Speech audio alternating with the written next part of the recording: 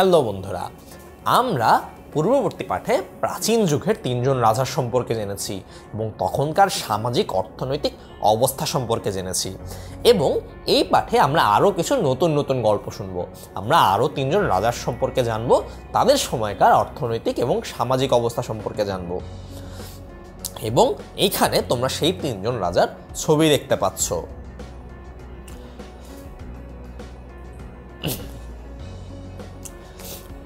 কোনো ছবিতে আমরা রাজা দেখতে পাচ্ছি, কোনো ছবিতে আমরা তখনকার বিভিন্ন সামাজিক দৃশ্য দেখতে পাচ্ছি। কোথাও হয়তো রাজার দরবার দেখা যাচ্ছে, কোথাও হয়তো যুদ্ধ করতে দেখা যাচ্ছে।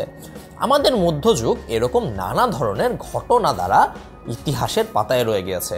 আমরা সেই ঘটনাগুলোর কিছু কিছু সম্পর্কে এখন জানব। সর্বপ্রথম আমরা যেই রাজা সম্পর্কে জানব তার নাম হচ্ছে শামসুদ্দিন ইলিয়াস শাহ। তার ছবি তোমরা এইখানে দেখতে পাচ্ছ। তিনি 1400 খ্রিস্টাব্দে বাংলার সিংহাসন দখল করেন। তখন বাংলায় মুসলিম শাসনামল ছিল। আমরা ইতোমধ্যে জেনেছি 1200 খ্রিস্টাব্দের পরবর্তী সময়ে মুসলিম শাসনামল শুরু হয়, যার সূচনা করেছিলেন ইখতিয়ার উদ্দিন মোহাম্মদ বীর বখতিয়ার খলজি লক্ষণ সেনকে পরাজিত করে।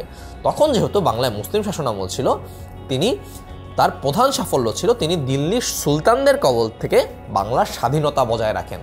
অর্থাৎ তখনকার দিল্লিতে কিছু সুলতান ছিল যারা ভারতবর্ষ সমগ্র অঞ্চল শাসন করতে চেত, কিন্তু আমরা যেই ভূখণ্ডে বসবাস করি সেই ভূখণ্ডটি কখনো স্বাধীন ছিল এবং শামসুদ্দিন ইলিয়াস শাহ সেই ভূখণ্ডের স্বাধীনতা বজায় রাখেন। এ থেকে আমরা বুঝতে পারি তিনি কতটা দৃঢ় রাজা ছিলেন। এবং তিনি একটি বংশের সূচনা করেন যার নাম ছিল শাহী বংশ। এবং তার শাসনামলে দেশীয় ভাষা, সাহিত্য, পণ্ডিত ও কবিদের সমাদর বাড়ে। অর্থাৎ তিনি সংস্কৃতির কদর করতেন, আমরা এটি বুঝতে পারি। এবং সুতরাং আমরা যদি একবারে বলি, এই পাঠ থেকে আমরা যেই তথ্য জানতে পারলাম সেটা হচ্ছে শামসুদ্দিন ইলিয়াস শাহ 1400 খ্রিস্টাব্দে বাংলার রাজা ছিলেন এবং তখন বাংলায় মুসলিম শাসনামল চলছিল। এবং তার প্রধান একটি সাফল্য ছিল তিনি দিল্লির সুলতানদের কবল থেকে, অর্থাৎ দিল্লিতে যেই সকল সুলতানরা ছিলেন যারা সমগ্র ভারতবর্ষ শাসন করতে চাইতো এবং সেই পথে অগ্রসর ছিল, তাদের হাত থেকে বাংলাকে স্বাধীন রাখেন। এবং তিনি একটি বংশের সূচনা করেন যেটির নাম ছিল শাহী বংশ। আর তার শাসনামলে তিনি সংস্কৃতির অনেক সমাদর করতেন এবং তিনি দেশীয় ভাষা, সাহিত্য, পণ্ডিত ও কবিদের সমাদর করতেন। এই বিষয়গুলো আমরা এই পাঠ থেকে জানতে পারি। আমরা সকলেই শামসুদ্দিন ইলিয়াস শাহ সম্পর্কে এই তথ্যগুলো মনে রাখার চেষ্টা করব এবং পরবর্তী পাঠে আমরা আরও দুইজন রাজার সম্পর্কে গল্প শুনবো।